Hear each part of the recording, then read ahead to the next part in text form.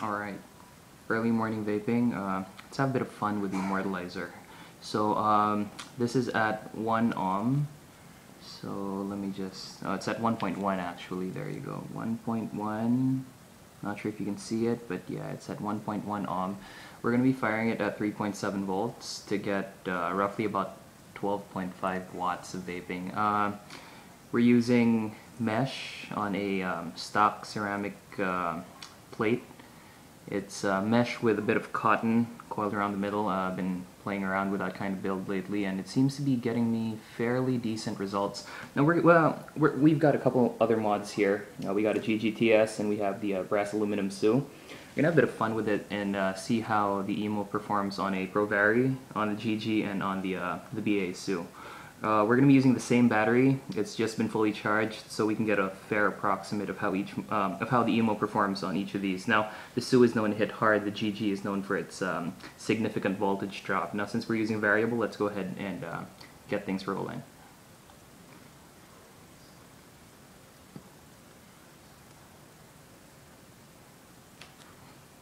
Burned.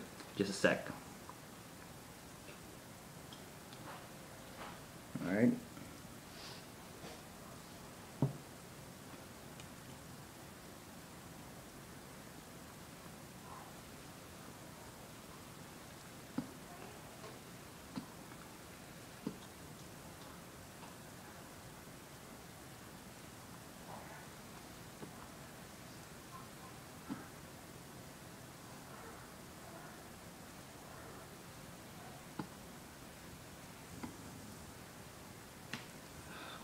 Okay, so the camera's going to cut away for a bit because I'm doing this one-handed selfie.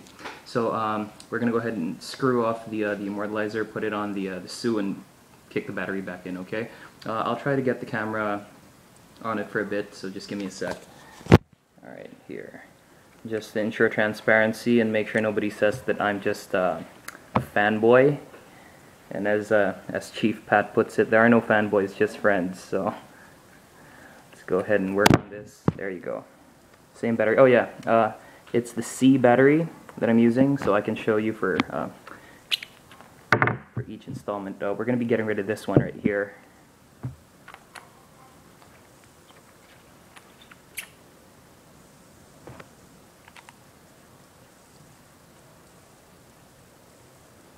Alright, now on the BA SU. Alright, BA SU, number 0404.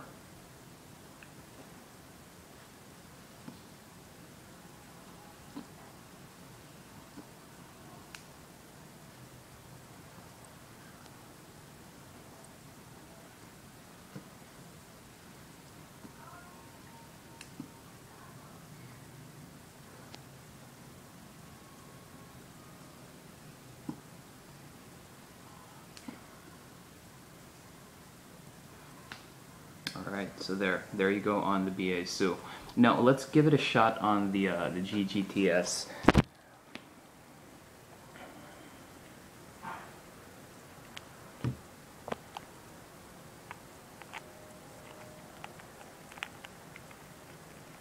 Not going to bother flushing it all the way down. Fixing the 510 connector is a bit of a pain in the ass, so bear with me. Again, it's the C battery that we're going to be using. There you go.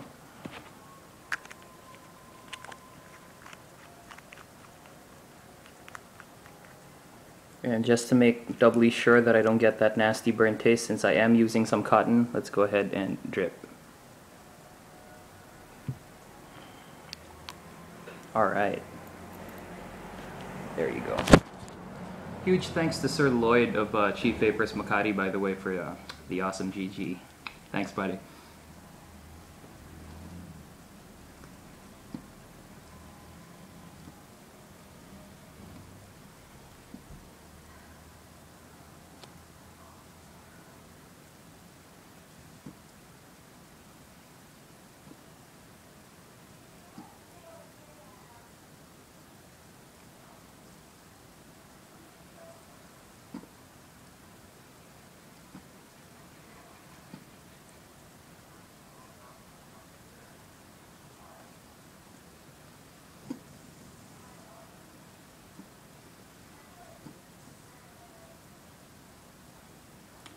Well, there you go. That's basically how the Emo performs on a 1.1 ohm build on a fully charged battery on these three mods. It's a Pro Vari firing at 3.7 volts, so roughly about 12.5 watts of vaping. And on two full mechs, one of them known for its significant voltage drop. Now, I'm sure that the vapor production that you saw was not as massive as other vapor production videos, but it gives you a rough idea of how the Emo may not be designed strictly for vapor production, but you get that awesome flavor, and it doesn't fall that far behind from other atomizers. And considering that this is an all-stock Emo, I don't know if this crappy camera can capture it, but the sleeves are stock. There you go. No modifications made.